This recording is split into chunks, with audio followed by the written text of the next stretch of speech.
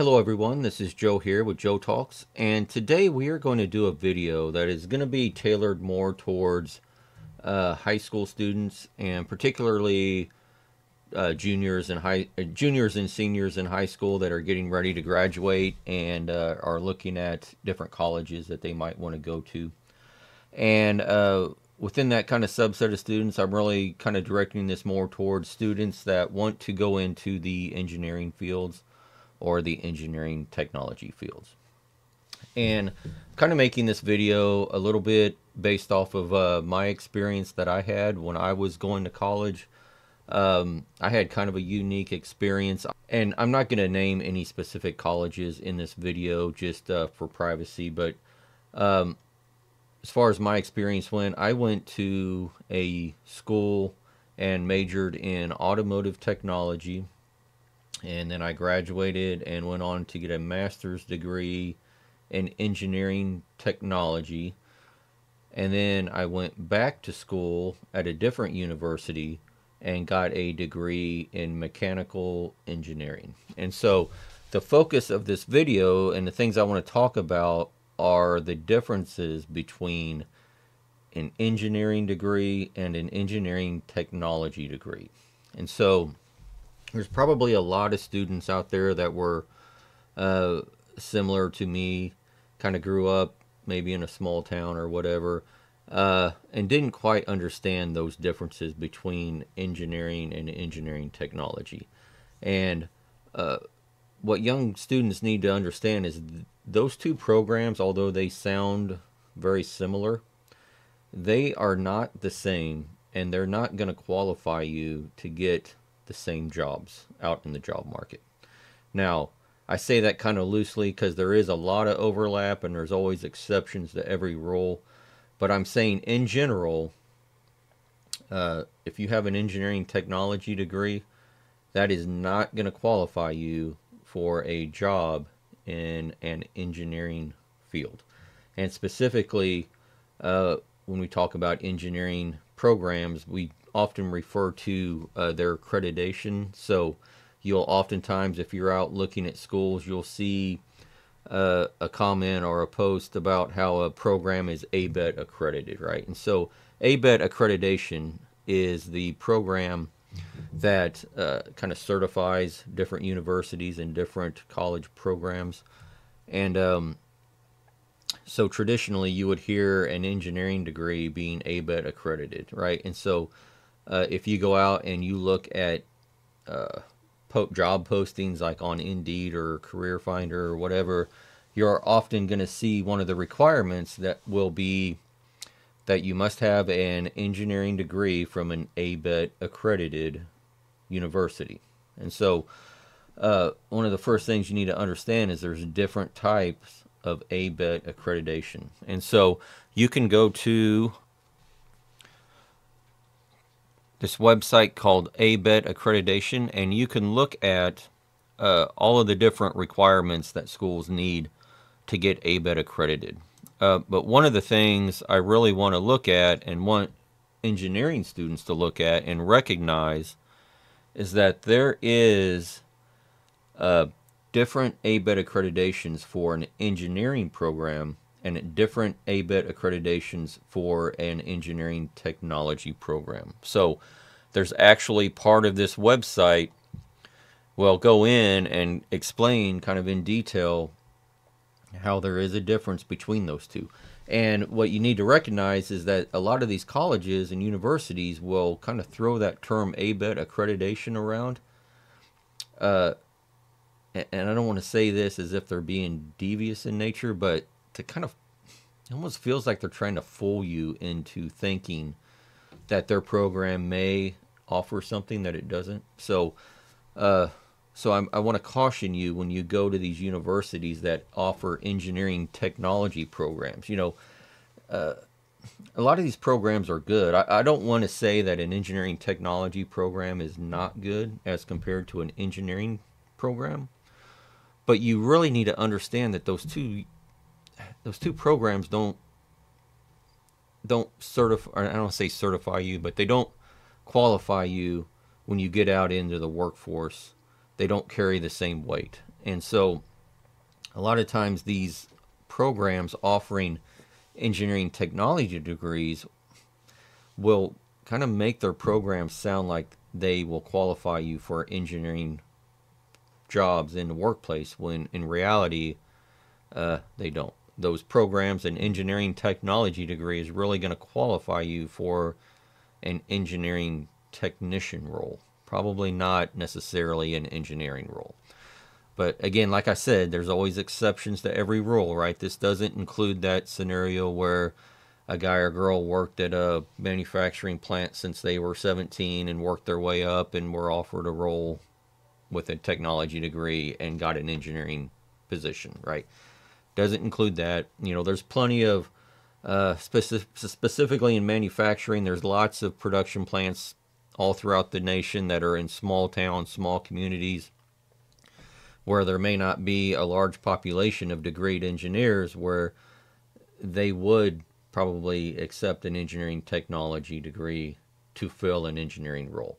But when you get into a major city, you know, if you get into Chicago, New York, you know, anywhere where there's a large population, there's going to be a lot more competition for those engineering roles. And people with engineering degrees are usually going to win out over people with engineering technology degrees. And so you need to be aware of that. And so when these schools promise you the world saying their engineering technology degrees will prepare you for the engineering workforce, well, the skills that they teach you, I mean, I'm not saying they're bad. When I was in the engineering technology program, I learned a lot of good skills. I'm not saying that the professors aren't highly intelligent and that you're not getting good training and information. The problem is when you get out in the workforce, you know, you go to apply for a job somewhere and you've got some guy or gal sitting in the HR department that doesn't recognize the difference. And when corporate mandates that, oh, this role requires an ABET accredited engineering degree, well, guess what? Usually those HR managers are putting your resume in the do not accept pile because they see engineering technology, right? And so even though you may be every bit of as capable of doing that role, oftentimes you're not going to get into that slot just because you don't have that engineering degree. So now, I'm not trying to advocate one or the other, right? You need to choose whatever program best fits your career path and the things you want to do. You know, engineering technology is really more of that hands-on type stuff. You're doing a lot of more kind of in the trenches. You're actually picking up the tools and actually doing work oftentimes, whereas the engineer is going to be kind of behind a desk a little bit more, you know, oftentimes. Not always, right? Again, it's always exceptions, but I'm talking 30,000 foot view here. Engineers are going to be more in that design development type of role, whereas engineering technologists are usually implementing initiatives, right? You're doing the legwork, you're out on the production floor, you're in the trenches doing the work, whereas the engineer is kind of doing the design work, right? And so you need to understand the differences in between those two roles. They're not the same. Even though that university that's trying to sell you on that engineering technology degree, again, they're going to promise you the world. They're going to say, oh, yeah, it prepares you all. They're the same. We're ABET accredited. We're engineering technology, right? They mumble out the technology, right? They'll do everything they can to make you feel like their program is competitive with an engineering ABET accredited engineering program, when in reality they are absolutely not the same. They are completely different animals, and you need to understand that, so that when you are out there and you are deciding what university you want to go to, you need to be able to make an educated decision, right? You need to understand what you're getting yourself into. And unfortunately, the way that a lot of these university programs work, they know once they get you in there, right, once you're enrolled, they got you, right? And so that's why they'll promise you the world. And unfortunately, a lot of times for people, it isn't until you're in your sophomore, junior, or even senior year until you kind of see the writing on the wall that maybe this program you're in is not quite everything it was hyped up to be. And, you know, when I found myself in that position, you know, I've been in the engineering field now for over 20 years. But I went to a university. I got an undergraduate degree in that technology field, even got a master's degree in that technology field. And when I graduated, of course, this was right after 9/11, so take that into an account. But I could not find a job anywhere. No one would even entertain the idea of hiring me into an engineering role. And after kind of working some entry level jobs for about a year, I decided, I really need that engineering degree. And when I went back and got that engineering degree, the floodgates opened. Opportunities were just everywhere. And ironically, when I was in my engineering program, I worked part-time as a co-op, and I made almost as much money working part-time as an engineering co-op as I did working full-time with really one of the only jobs I could find with that technology degree. So obviously things have changed a lot. The work field, those dynamics change over time. Like I said, that's been 20 years ago.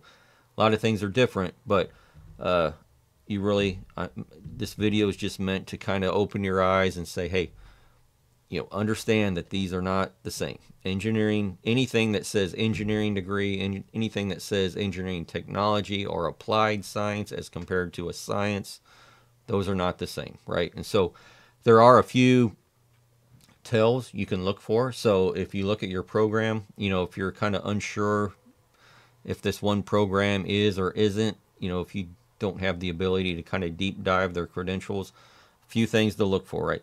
So if you're going to an ABET accredited engineering degree, right, it doesn't matter where in the United States, you will have to take Calculus 1, Calculus 2, Calculus 3, and differential equations, right? Those are some minimum requirements of mathematics in any kind of engineering program, right? And you compare that to an engineering technology degree, oftentimes they only require college algebra, right? Maybe a trigonometry class. Sometimes maybe even a business calculus, right? And so those are still science-based or math-based, but they're nowhere near as rigorous as the math and science you're going to need for an engineering degree, right? And so kind of the same thing along those lines. You look at your physics programs, right? So your technology degree are going to require college physics, which is just usually a 3-hour physics program, maybe with a lab. Whereas engineering degrees are going to require university physics, right? That is a 5-hour semester program with a lab, right? Much more intensive. It's calculus based as opposed to college physics, which is really kind of a general physics class for all students, regardless of what college they're in, to take. Again, same thing, chemistry. Engineering is going to always require a 5-hour chemistry with a lab class, those types of things, right? So those are just some quick tells. If you're looking at a program and they've got some buzzwords going around and you're not real sure, those are just some quick things down and dirty you can look at and say, does it require these, yes or no? If they do, it's probably more engineering oriented, whereas if they don't, it's probably more technology oriented. So anyway, that is my talk for today. Again, this is for those young students out there that are trying to decide what career path they want to go in, what school they want to go to. Hopefully this might help shed some light on some of those details and help you make a more informed decision, right? Again, I'm not trying to steer you down one path or the other. Both of those programs, I mean, in their own right, they're good for what they are. But as the consumer of those products, the university program is the product you're paying for. You need to be as informed and fully informed as you can be about what they are and what you're paying not only your money towards, but your time, right? Because these things take a lot of time. So anyway, I hope this helps. And as always, like, subscribe, all that good stuff. Help me out. And if you have any questions, or if you are a young student looking to go into the engineering field, always feel free to send me a message. I would be happy to mentor or answer any questions, or if you need any advice, by all means. Like I said, I've been through both programs. I've been through a bachelor and master's level at the technology degree. I've been to bachelor's degree at one of the top ranked engineering programs in my state, and I've been in engineering field, particularly in manufacturing, machine oriented. It's kind of where my specialties lie. And lately it's been more SCADA development, so a lot more computer programming type stuff. But anyway, a lot of that background, and anything I can do to help anyone out there. Any questions, please comment, send me questions.